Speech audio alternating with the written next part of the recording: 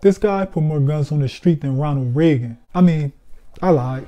Nobody put more guns on the street than Ronald Reagan. I mean, like, he was close though. On top of that, he was smarter than everybody. His name, Lonnie Johnson. And his weapons, the Super Soaker.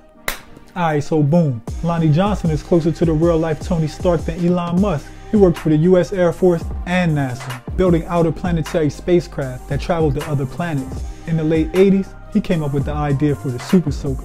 It was originally called the Power Drencher. In 1991, sales for the Super Soaker reached 200 M's. He also created a toy version of the Switch. Instead of water, he hit us with the rapid-fire Nerf gun. He has created and run several successful companies and holds nearly 300 patents. By 2013, Super Soakers reached $1 billion in sales.